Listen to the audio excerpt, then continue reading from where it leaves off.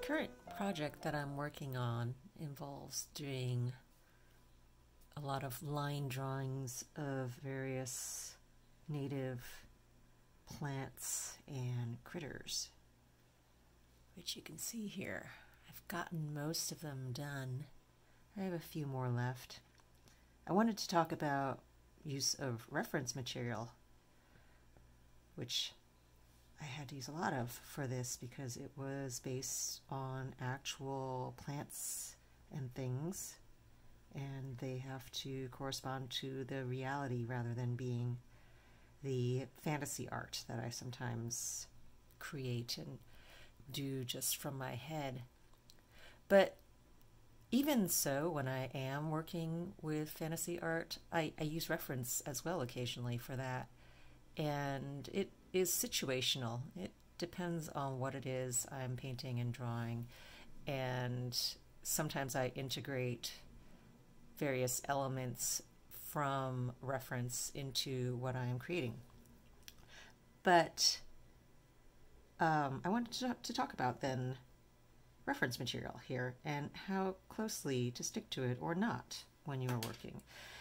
And in the case of these little ink drawings that I did of lichens and mushrooms and feathers and plants and pine cones and things, I was able to gather some of these from life and draw from that, and others I've had to use photos of my own, which I was lucky enough to have a good stockpile of. And finally, the last few, which were things that I have not yet had the chance to see in person, I did have to rely on Google Images to find appropriate reference pictures. But whether or not I'm using my own or Google image search photos, what I like to do is I like to gather images from various angles of the same thing. So in this case, this is a Douglas iris. It is from my own garden that I took a photo of last year. And fortunately, since I did a botanical painting of this, I have these reference photos handy. And I plan on using this to draw something roughly in this angle. It is going to be a little bit more stylized because I'm drawing with ink, and it's not going to necessarily stay true entirely to what is here. I just need it to have the form of the iris and to have all the features that are necessary for the identification of it.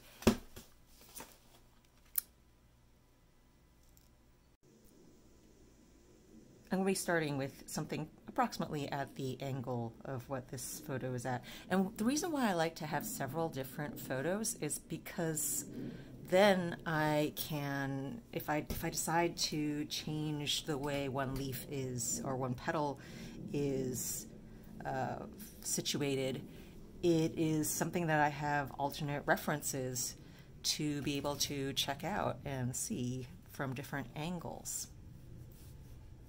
And I am going to be drawing with ink, pen and ink for this, because these are ink line drawings.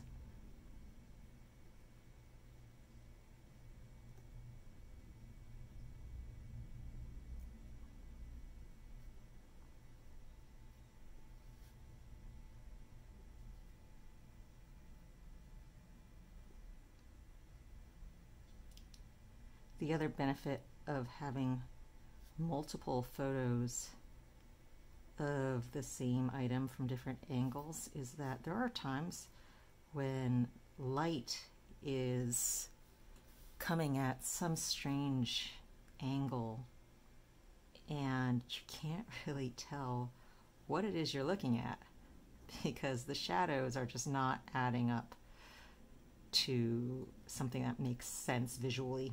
And so being able to see it from an alternate angle will help you put that odd bit into perspective at times.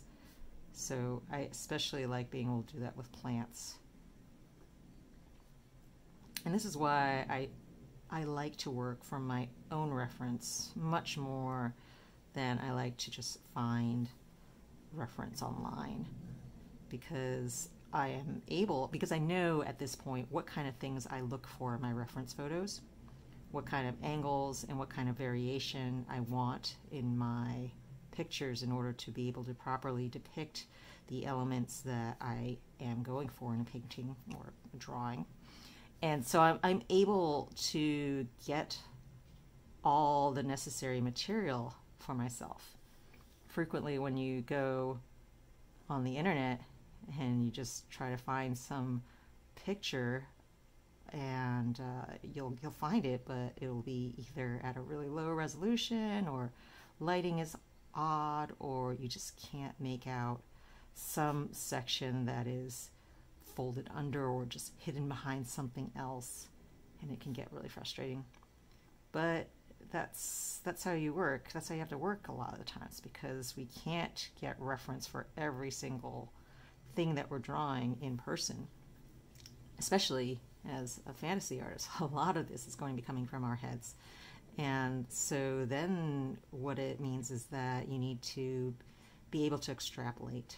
You need to be able to look for similar shapes and forms in other creatures or in other plants, other formations of landscape, and extrapolate from that how the thing that you want to paint and draw is going to work out, given what you do know of things that you can set your eyes on. See, here's a little bit of what I was talking about, where it's hard to tell what's going on with this, if this is 2 petals here or 1. And I think if I look at some of my other pictures, you can see better the way these inner petals are structured. So there are these large outer lobes, and then there's these tall, thin ones. There's 3 of those. And then there's these shorter, thin ones. So it's actually got 9 petals in here. And you can see it a little bit better over here as well. Here's the big, larger ones. Here's the inner tall ones. And here is the inner short one. And so I'm going back to the reference from the angle that I want, but now keeping in mind what it is that I'm looking at, I can make my drawing conform to that. And especially when I'm translating something that is in full color photograph into just black and white line work, it becomes that much more tricky then to maintain the proper construction and to really convince your viewer of what you're seeing there, what they are seeing there.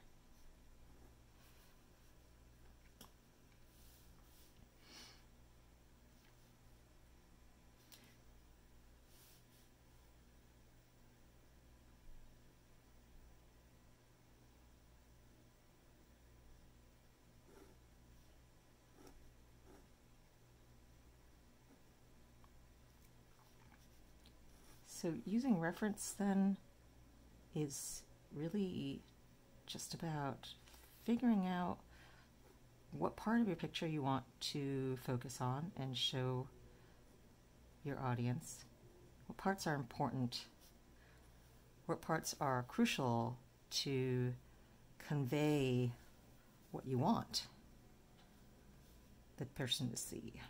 Now also I'm making another change here.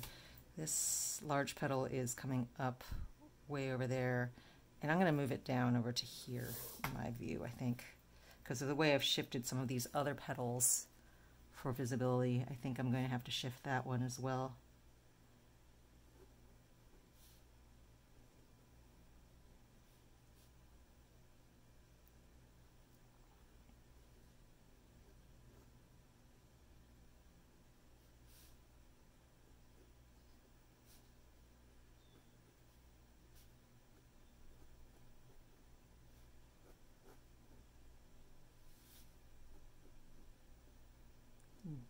Thickening the edges to add more weight to some of those lines.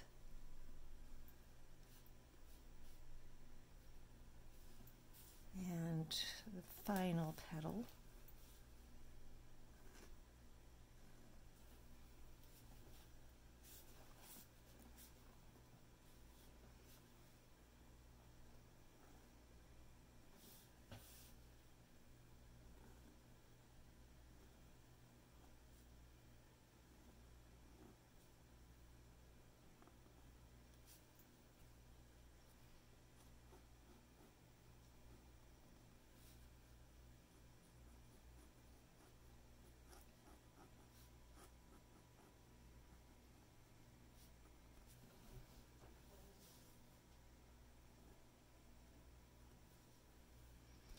And then the final element that I'm changing in my drawing here is that all of my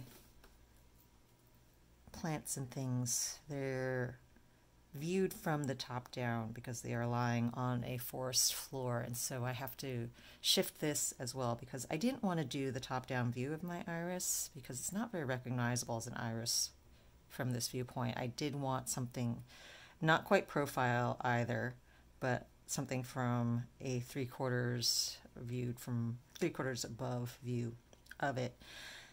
But I do want to cut it off so that it's not one that is growing, but one that is lying down. So I do need to add this part of it. And again, this is something that I'm extrapolating then from this viewpoint, from the side view that I have, as well as my previous knowledge of the way this plant is put together, because I did a very detailed botanical painting of it last year. Okay.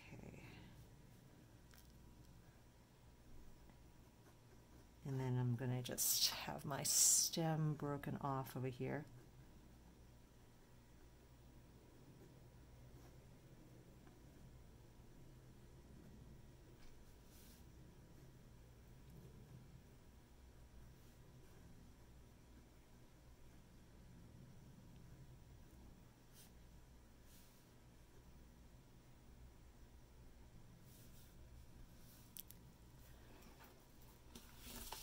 And there's my Douglas iris. I pretty much used that process with all of the reference that I had for the rest of this project. Some of it, like I said, were images that I had taken of on my own, and others were from life. The few things that were in the proper season to access. And then there were a few of them that I had to go look for outside reference for. But essentially I do the same thing with all of them. I use them more as a way of understanding how the thing is put together, how the various angles and views of the plant or creature are, and then I construct my own version of that reality.